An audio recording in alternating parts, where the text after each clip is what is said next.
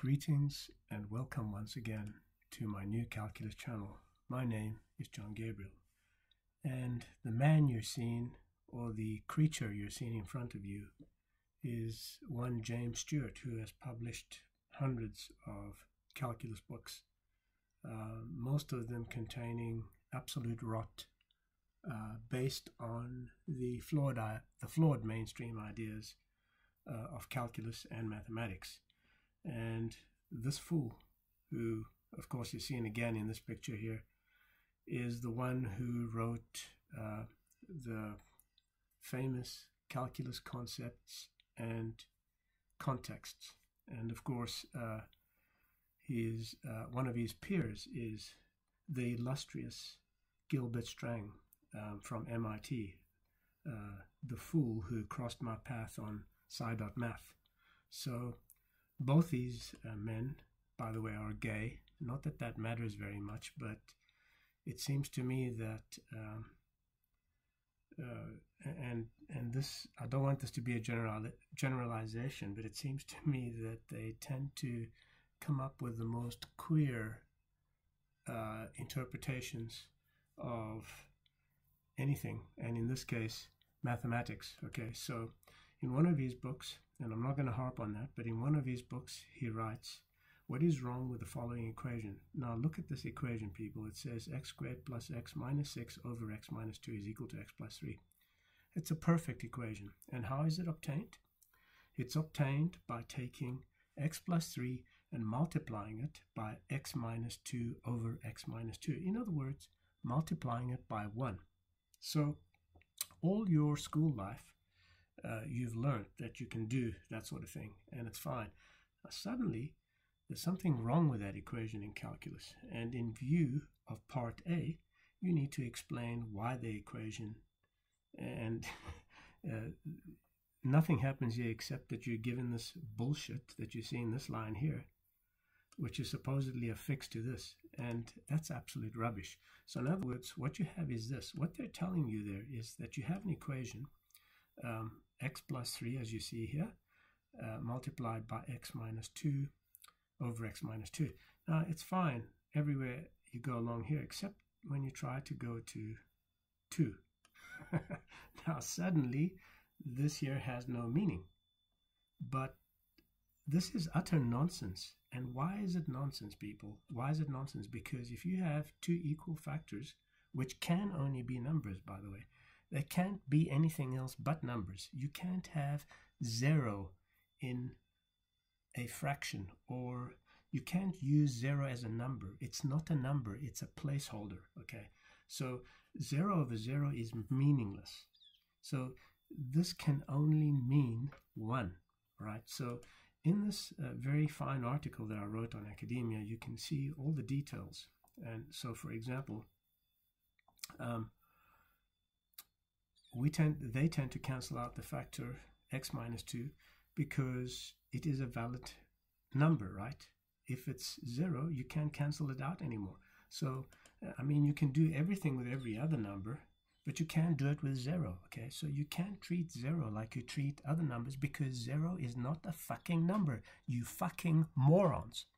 Excuse me, sorry, I shouldn't have used foul language, but sometimes the stupidity of mainstream academics gets to me in a way that you can't even begin to imagine.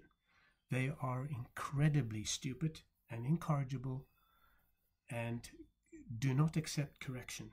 So 0 is not a number. You cannot put 0 in an equation and treat it like a number. If you see 0 in an equation, so for example, if you see something like f of x equals to x plus 3 and you put 0 in the x, it means you're discarding the number that x is supposed to represent, okay? So, for example, over here, if you say when we write f of 0, you mean f of no number, okay? Because 0 is not a true number, but merely a placeholder, all right? So what you've got here is this ridiculous crap whereby this is the only conclusion you can get. As x gets closer and closer to 2, the expression, this expression, edges on the abyss of insanity, and suddenly out of the chaos, as if in warp mode, a number emerges. If a number emerges because you put lim x goes to 2 in front here and lim x goes to 2 in front here, absolute bullshit, okay? That is total crap. If there ever was any crap in mathematics, it's the crap that you get in the last 200 years.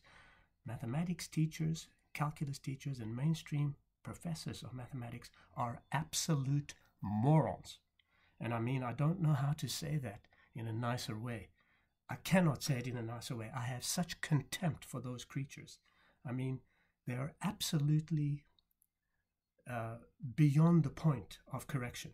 So now, this is unbelievable that people can even think that that a factor over another factor, which is a number, you know, can be 0 over 0. Well, first of all, if you read this article, you'll see the absolute nonsense that they deal with. They ask you to find the limit of this expression, and of course there's absolutely nothing wrong.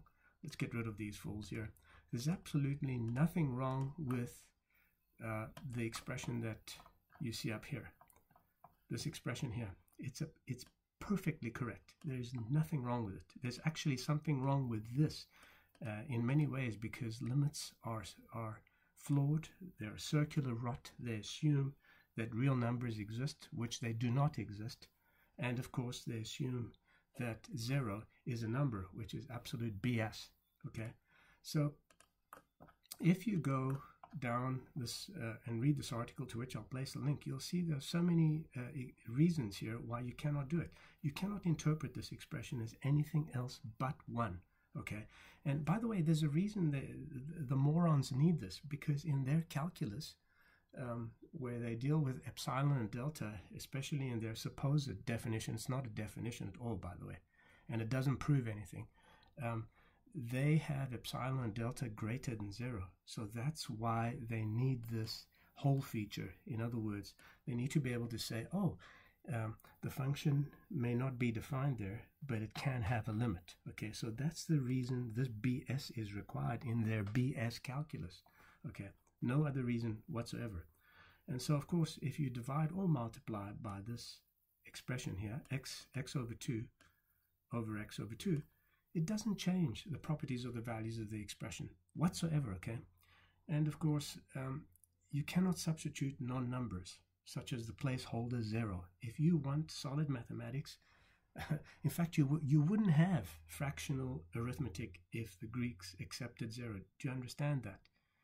All your arithmetic, your fraction arithmetic, comes from dealing with magnitudes in geometry as the Greeks revealed to the world. Okay, the ancient Greeks, not the morons of today. The ancient Greeks were unbelievably smart, and they revealed these things to you. Okay, so now, coming back to this here, as x over x minus 2 over x minus 2 theta is on the brink of destruction, not all hope is lost. Suddenly, out of the confusion, 5 arises. But how does 5 arise?